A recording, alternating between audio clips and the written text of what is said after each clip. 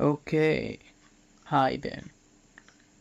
We are sitting on a random planet on the universe, and today we're gonna learn how we can create a Web3 wallet on Polygon Mumbai testnet.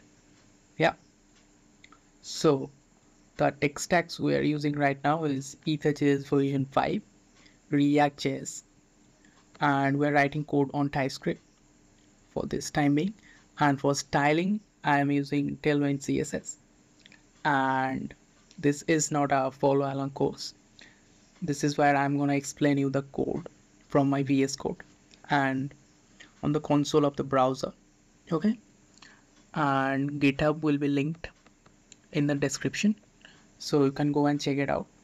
And if you are facing any problems, any doubt, you can always hit me up there. Also don't forget to give it a star on GitHub. Okay, cool, let's get going. Cool. First, let me give you a demo of the project. The project is divided into three parts. First part is here, that is create account or recover account. We can create new account and we can recover our pre-existing account that is on the Ethereum blockchain. In the second part, we're gonna send Ethereum from this account to another account, and in the third part, we are gonna fetch few transactions from Polygon Scan or Mumbai.Polygon Scan. Okay, so first demo is quick demo of our project. That is, if we click create account, a new account is created, and this is the wallet address of that account, and this is 12 phrase mnemonic of that account. Okay, also known as seed phrase. This account is actually created on Ethereum blockchain. Okay, and if you come to this part, recover account, I'll show you some pre-existing account on the Ethereum blockchain. I'll import that account or the 12 phrase mnemonic from my MetaMask wallet browser extension. Okay, you can see here I am copying my 12 phrase mnemonic and I'll paste here. So this is a demo account, you cannot do anything with it. I'll delete it later on. Okay, I have pasted it and I'll click submit. Okay, so I have successfully recovered the account. You can see this is the wallet address here. We can match it here. Yeah, this is the wallet address and this is the wallet address, and also you can see the balance here, balance here, and balance here. Okay, so now come to the second part. This is the second part till this button, and in the second part we are actually fetching balance from the blockchain, and also we can send Ethereum or send balance to another account by pasting wallet address here and amount here. And in the third part, we are fetching transaction data from Polygon Scan. Okay, we are fetching latest transaction data from Polygon Scan using Polygon Scan API. Okay, let's dive in. I don't think this is a very beginner friendly course or video. I'm gonna explain you the most important functions only. Okay, so when we click create account, you can see the objects it's coming here. And if we come to our code, okay, this off. Okay, if we come to our code, we'll see that we are calling this generate account function. So whenever we are going to, you can see that we are importing that function from another file. If we go to that file, we'll see in the generate account function, we are taking inputs as a parameter seed phrase and index. Okay, why seed phrase is empty? Because for the two functionalities, that is create account and recover account, we are going to use the same function.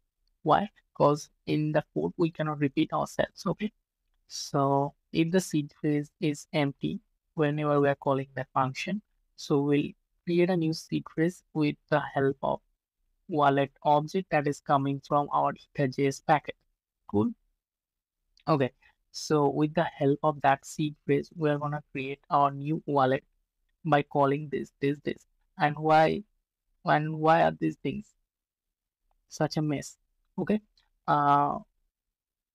these things because we are checking here that the coming data is a private key or not, because we are not supposed to public the private key. So we are taking these precautions. Okay, here we are catching a variable from wallet object that we just created here, and we are creating another object named account using address, private key that we created here, and balance and so on. Okay, and we are returning them as an okay. So no, we are returning them account secrets so that we can import them from another file that we are importing here. Cool. Okay. And is there anything left for this segment? Yeah. I don't think so. Okay. So you can see for recovering, you're also calling that function along with this pre-existing seed phrase that we have just already seen in the demo section. Cool. I think I should explain the next segment. Okay. Function, what we are gonna do is we are gonna fetch balance of our account, and we can send some ethers to another account if we want. We can paste address here and we can set amount here. Okay, so this is the second part till the button. Okay, yeah, and I'm missing something. Oh, I don't think so. Let me show you code. Okay, so if we see here, this is the function we are fetching the balance with. So we need an RPC URL provider or node provider, simply like Alchemy or Infura and so on. So this variable, we are fetching data using that our account address and node provider that we have created, and we are using that data to put it inside our use state hook. Okay, so now you can ask, what is this function? Okay, so if we simply don't use that, and if we use account balance like this, so if we submit this, and you'll see the error like this, even the data will come like this. So to handle that thing, what we do is we use this function that is here. Here. Okay. So now we're gonna see how we can send Ethereum from this account to another account. For that, we'll have to see transfer. And here we are using try catch. Okay. So here the most important function is this, and rest of the thing is for React. Yeah, we are importing this function from another file. Let me show you. Yeah. So if you see this, yeah, we are using chain ID and RPC URL provider, and we are generating our wallet here. So, and using that wallet, we are sending a transaction. And this is how our raw transaction is created using JavaScript. Okay.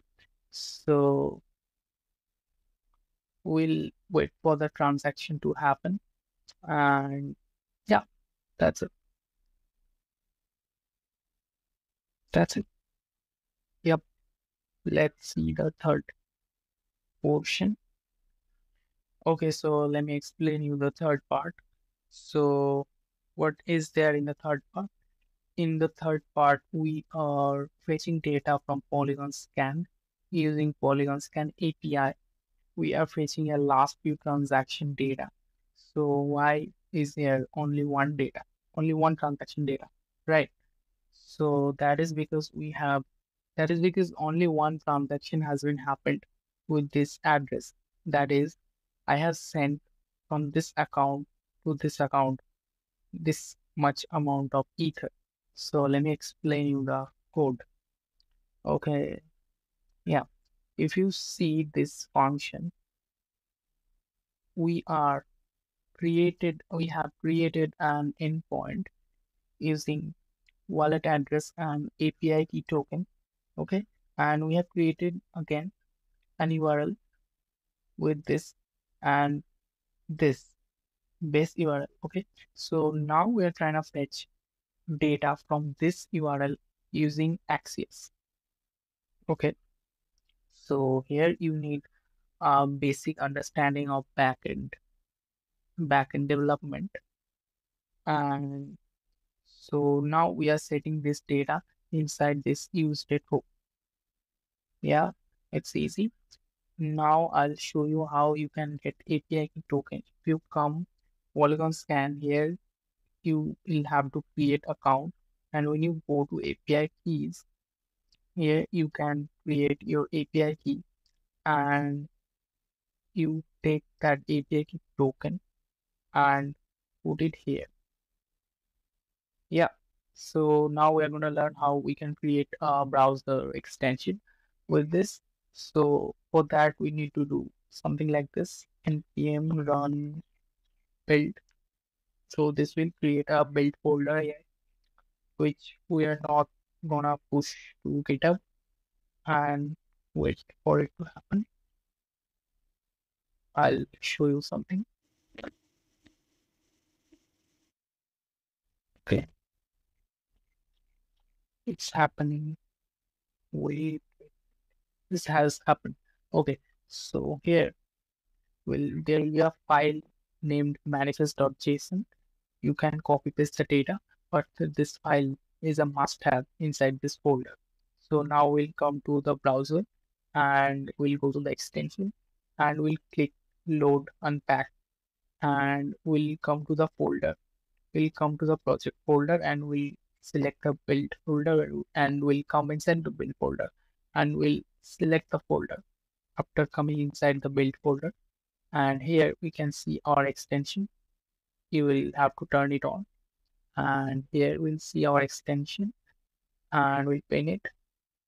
And when we click it, we'll see this. I am not very good with stylings and all. Okay, so if we click create account, we'll see this thing. And if we click recover account, and let me copy paste the data that we're dealing with from MetaMask. Yeah, if we submit this, we'll see everything is here. Even the balance is here. The transaction data is here. So yeah, this is how you can do it. Cool. I think you have understood the deal, how we can do this. And till the next time. Yeah. Bye.